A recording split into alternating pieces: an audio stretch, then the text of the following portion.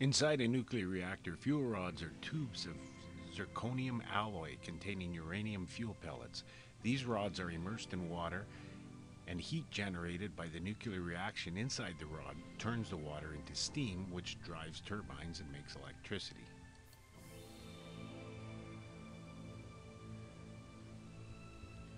In a shutdown, control rods can be placed between the fuel rods to stop the nuclear reaction.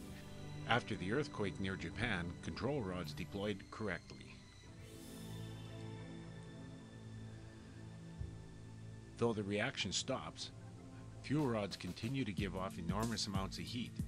To keep the rods from getting too hot, they must be kept submerged in water. In Japan, there was no electricity to run the cooling system.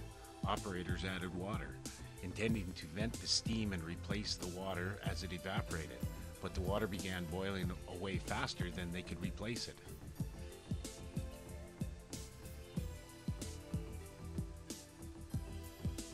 The rods were exposed to the air, heating up quickly. As temperatures spiked, their zirconium casings cracked, releasing radioactive gases and hydrogen, probably the cause of Saturday's explosion. It's not known if any of the uranium fuel has melted.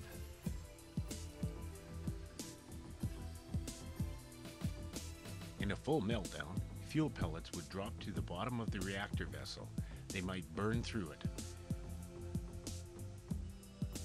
In 1979, the cooling system failed at the 3 Mile Island plant, causing a partial meltdown of the reactor core. The reactor vessel was not breached. In Chernobyl in 1986, a poorly designed test of the cooling system caused a huge power spike.